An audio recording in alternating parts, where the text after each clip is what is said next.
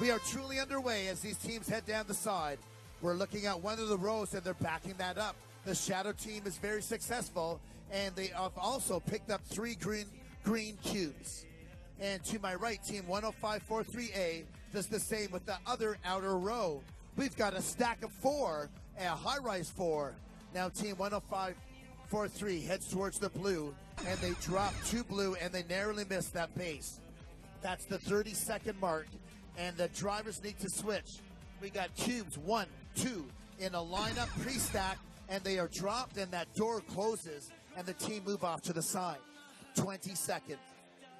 20 seconds of anything can happen. We have 2 high-rise and it looks like one of the other shadow is headed towards the red and they've got 10 more seconds to see if they can make things happen on that stack. 5 more seconds. Off to the side. All the cubes are from one side. They're all in scoring position.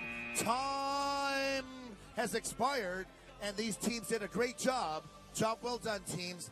And